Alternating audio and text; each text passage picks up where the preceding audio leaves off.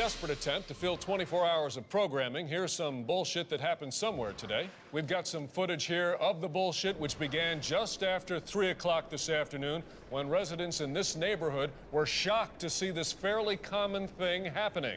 An attractive witness described the event in breathless terms. I went to my window and I was like, whoa, there's some bullshit happening. That happened right over there. I'm an older man, so you can trust what I say. Authorities in special uniforms rushed to the scene to stand around while our cameras filmed them. Our reporter Keith